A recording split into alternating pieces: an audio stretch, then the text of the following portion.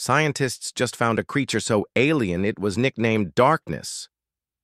Deep in the Atacama Trench, nearly 8,000 meters beneath the ocean, researchers discovered Dulcibella camanchaca, a newly identified amphipod that's rewriting what we know about life in extreme depths. This tiny crustacean, just 4 centimeters long, is far from harmless. It's built to hunt in total darkness with sharp, grasping limbs called gnathopods, making it one of the fiercest predators ever recorded at such crushing depths. What's wild is how perfectly adapted it is. No light reaches its environment, yet it prowls with precision.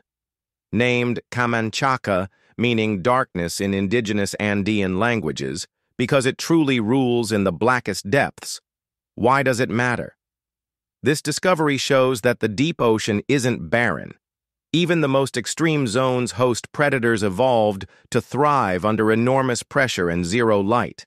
Scientists are already studying its DNA, anatomy, and hunting behavior to understand life's resilience. It's part of a wave of undersea surprises.